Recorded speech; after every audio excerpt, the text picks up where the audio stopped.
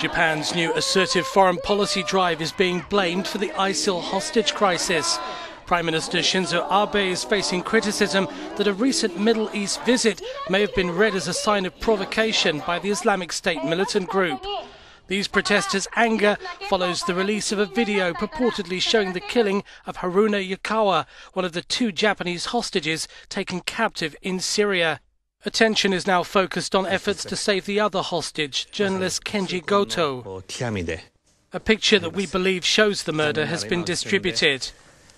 We are analysing the validity of this picture, and unfortunately, we believe it's highly likely to be valid.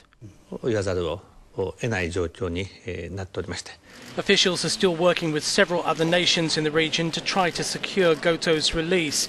ISIL has dropped its €180 million ransom demand and now wants a prisoner swap deal instead.